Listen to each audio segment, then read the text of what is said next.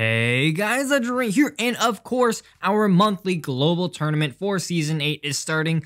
Well, if I edit this video in time, it should be starting real quick tomorrow. And of course, this means that, once again, the top 100 players in this global tournament will be getting that prized, limited, exclusive global emote. So to do that, deck selection is half of the battle. Picking a deck that functions well in this meta will ensure that you do much better and have a much higher chance of succeeding, not just in this global tournament, but also in the game in general. So today, I'm going to be going over the top 5 decks to run in this current Season 8 meta to help you guys maximize your rewards and maybe, if you're good enough, get you guys one of those top 100 finishes in that global tournament. So without further ado, let's get right into it. Number 1, Goblin Giant Sparky. So Sparky is one of the easiest win conditions to use in the game, and when you're looking for a deck that is consistent, easy to use, and honestly just a deck that not many people are prepared for, Sparky is always my go-to choice. So with this deck, you're playing mostly like a beatdown deck, meaning that aside from maybe cycling your bats in the back, I won't be making the first move. Then, once your opponent has made the first play, then just kind of react to it.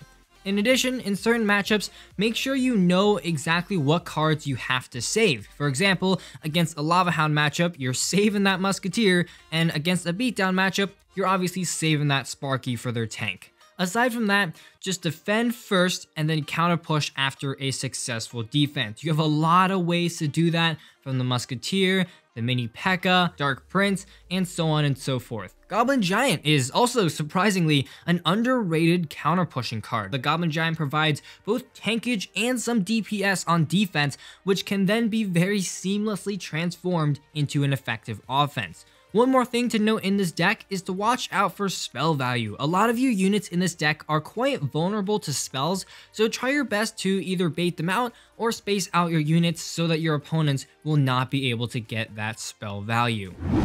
Number 2, Splash Yard.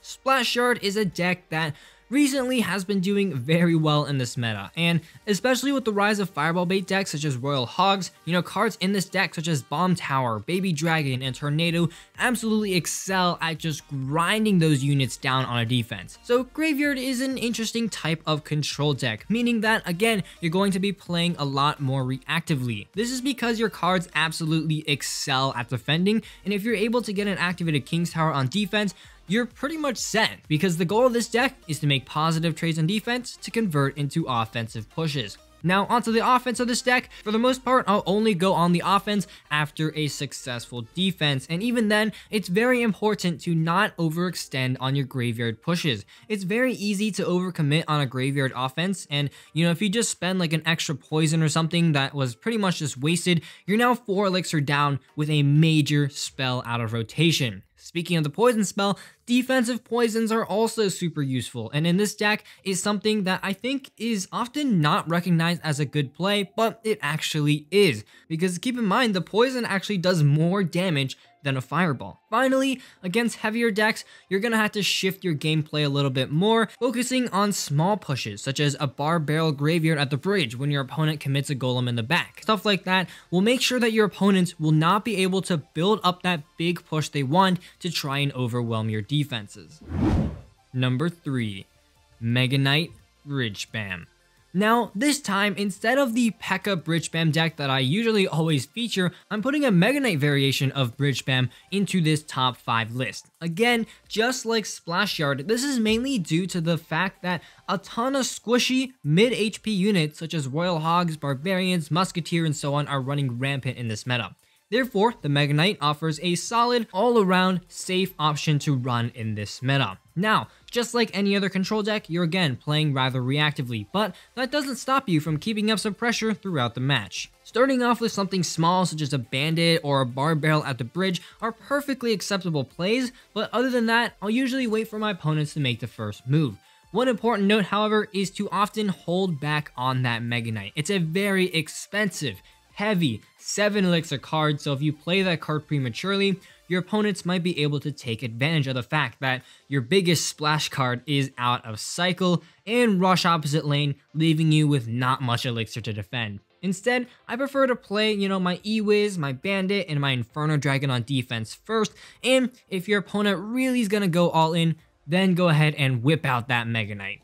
Ram Rider is also another underrated card on defense because she can very effectively defend on defense by slowing a ton of units down and then rush to offense and demand a response, or else she'll connect to the tower, dealing a ton of damage. Again, just like Splash Yard, Poison is a spell that you'll be using on offense and on defense as well, noting how effective it can be in both situations. Number 4. Minor Wall Breakers Cycle. Now this deck is probably the hardest of the 5 decks I'm sharing today to play, but that doesn't mean it's going to be any less effective. Now this deck is a chip cycle deck, meaning that you're trying to keep a moderate to high amount of pressure on your opponents, so they simply cannot build up a big push on you. Starting off the match with, anything from a miner to the tower, splitting wall breakers, or cycling skeletons are all acceptable plays, and oftentimes I'll actually make the first play with this deck. Other than that, the Magic Archer, Valkyrie, and Bomb Tower form an almost impenetrable defense. Your Magic Archer snipes anything away from a distance to avoid spell value, the Valkyrie does heavy duty tanking for your splashers to take out units on defense, and the NATO allows you a lot of flexibility when it comes to pulling units all over the map. Again, I want to emphasize that you want to keep the pressure up, but also do not overextend. This is a chip deck after all, so you're not pouring all of your elixir into a single push. Instead, just keep on sending those miners and wall breakers onto the tower, try and get some poison value on the tower with some other units, and just try and connect that Magic Archer to the tower using some very careful placement. All in all, it's a chip deck, so just keep chipping away, a few hundred HP each time until eventually your opponent's tower goes down.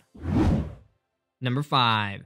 Golem Beatdown. Now, on the other end of the spectrum, Golem Beatdown is one of the easier decks to play on this list, relying on building a massive push that overwhelms your opponent's defenses. So, this variation of Golem in particular is actually on the cheaper side of Golem Beatdown decks, meaning that although I would still definitely not make the first move, I can also Golem in the back without worrying about not having too much elixir to defend, as, the Bomber, the Guards, the Mega Minion are all very cheap and effective 3 elixir defenders. So overall, I'm still going to be passive in single elixir, mainly defending, positive trades on defense, and taking some tower damage to convert into an elixir advantage, but then eventually you're gonna want to build up a push. So when you get to this point, I usually prefer playing a Night Witch in the back first with a Golem in front later, so that the Night Witch can begin to spawn her bats as soon as humanly possible. But if it's not in cycle, then just doing a classic Golem in the back and support behind works just fine as well.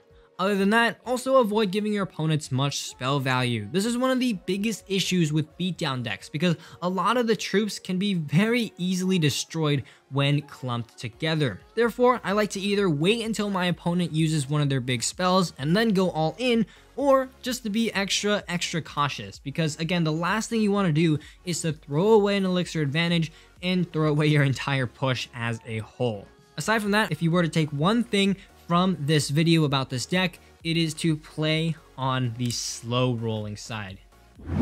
So there we go, the top 5 decks I would run in the upcoming global tournament. Now, of course, there are a ton of other great meta decks that work in this Season 8 meta. So I'll go ahead, flash a few of them on the screen right now. You can see we've got a few Lava Hound control decks, Balloon Cycle, Hog Cycle, Fireball Bait, Expo, Elixir, Golem, Mortar, you name it, there's probably a viable deck in this meta that uses that card. But nevertheless, the 5 decks that I showcase in this video are, in my opinion, some of the quickest to pick up and easiest to play. Of course, the deck links are all in the description, so if you'd like to try one of these decks out or make a few adjustments on your own, be sure to go down there and give it a shot. This month's meta is actually pretty enjoyable because a lot of different decks are completely viable, but these 5, I believe, will be some of the easiest and most effective to maximize your winnings. Let me know your best decks in the comment section below, but unfortunately, guys, that's all I've got time for in today's episode. If you enjoyed, please leave a like down below as well as a subscription to my channel, and as always,